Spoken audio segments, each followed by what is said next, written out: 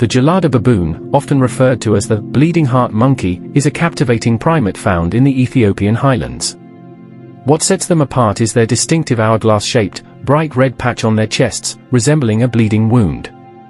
Living in large, close-knit groups, geladas exhibit complex social structures, fostering strong bonds through grooming and vocal communication. Renowned for their expressive faces, geladas engage in lip flip displays to convey emotions.